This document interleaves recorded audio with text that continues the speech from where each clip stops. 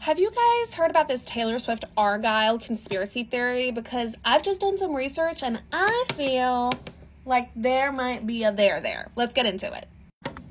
The movie comes out February 2nd, and as you can see, it is a star-studded affair. We've got everybody from Henry Cavill to Dua Lipa to Bryce Dallas Howard, not Jessica Chastain. We've got Ariana DeBose, Catherine O'Hara, we've got them all.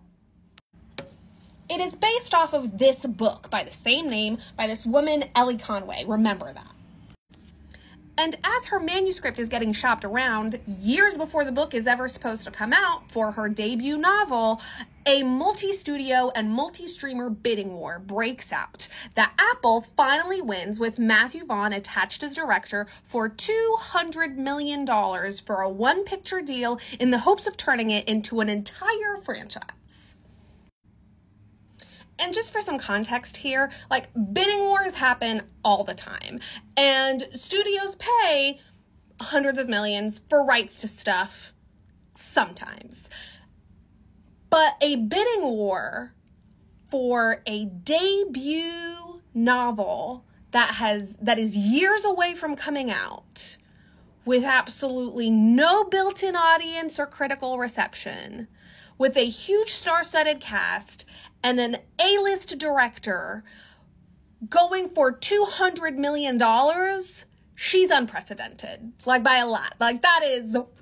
That's insane. Now, here's where it gets weird. Ellie Conway, the author of the book, this is everything we know about her, is on this page right here, is on Penguin Random House's page, and it is more information than we've had in the past. It now says she was born and raised in upstate New York, and she just wrote her first novel about Agent Argylle while working as a waitress in a late-night diner. Up until very recently, all we knew was that she lived and worked somewhere in the United States. That was the entirety. And so while all we know about this woman is this, there is an unprecedented bidding war going on for her very first novel. Not only that, there is not a single human who has come out and said, hey, I'm Ellie Conway, or, oh, I know Ellie Conway, I went to high school with Ellie, or what the fuck ever. There is nothing, no one. This woman is a ghost. So there's only one logical conclusion, right? It's that it's Taylor Swift. But don't think I'm just out here spreading rumors. I come with receipts. Exhibit A. This is the film's very first teaser poster. It's a cat in a backpack. Looks like it's a very specific cat in a specific backpack. Remember that. Exhibit B. Taylor Swift's cat, Meredith Grey. The exceedingly rare Scottish fold cat. And what does Miss Taylor Swift like to carry her cats around in? The same kind of backpack.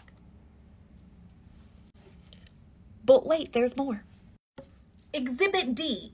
Matthew Vaughn's own daughter is convinced that Taylor Swift wrote this book. His own daughter convinced she wrote this. Exhibit E, off of Taylor Swift's own website. Read Taylor's version Argylle sweater. And this is a two-part exhibit, because not only is this bad boy on Taylor's website as having been sold for Read Taylor's version, but Read Taylor's version came out less than 4 months after the announcement was made that Apple bought the rights to Argylle. Mere months after the bidding war happened. Mere months!